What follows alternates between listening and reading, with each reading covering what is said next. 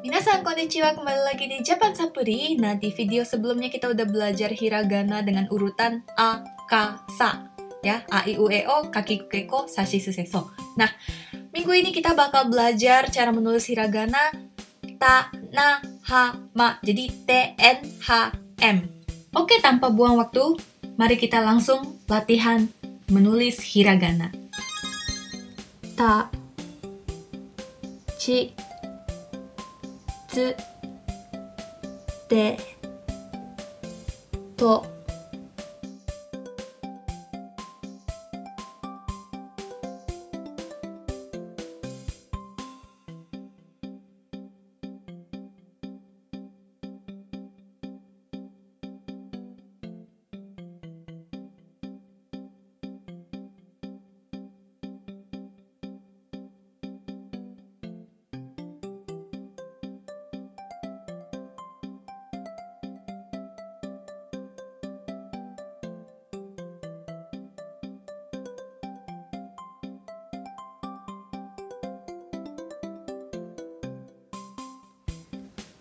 Na, ni, nu, ne, no.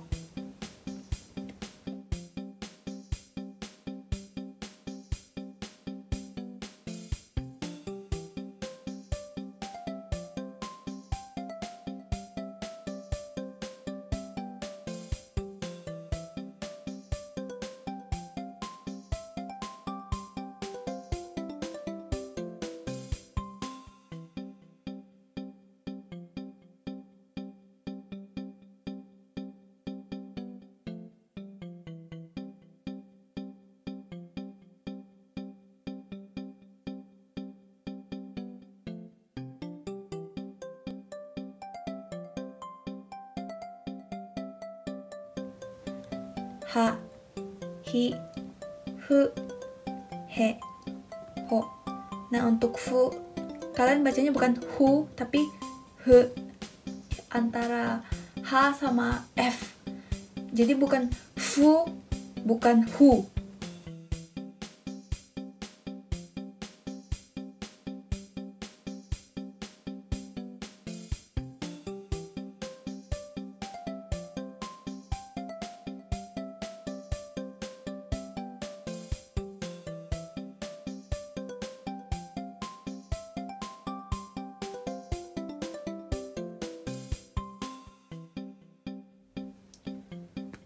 Ho. Nah, tipsnya di sini, ini dia tidak keluar garis ya.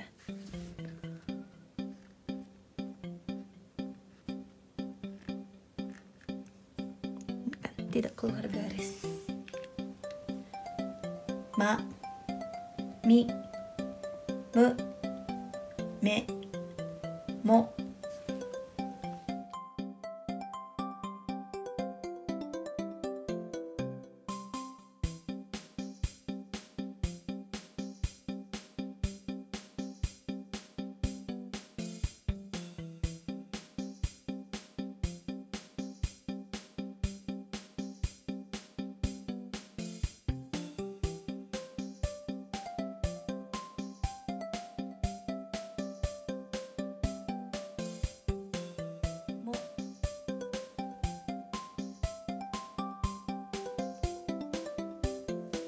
Goshichou arigatou gozaimasu. Terima kasih udah nonton video ini.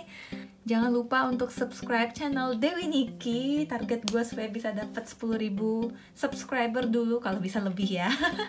Jadi tolong bantu like, bantu share. Oke, sekian dulu untuk hari ini. Minggu depan kita bakal bahas lagi tentang hiragana. Kenapa gue bagi-bagi video ini? Karena as you can see ya, belajar sesuatu itu nggak mudah. Apalagi bahasa Jepang itu dia punya tulisan sendiri kan. Jadi kalian bisa lebih fokus lah gitu, lebih mendalami lah. Dan kalau misalnya kalian ada request, Kak ajarin ini dong, ajarin itu dong, bisa komen di bawah. Terima kasih buat teman-teman yang udah selalu kasih komen. Hato hato. Dewa, yoroshiku onegai shimasu.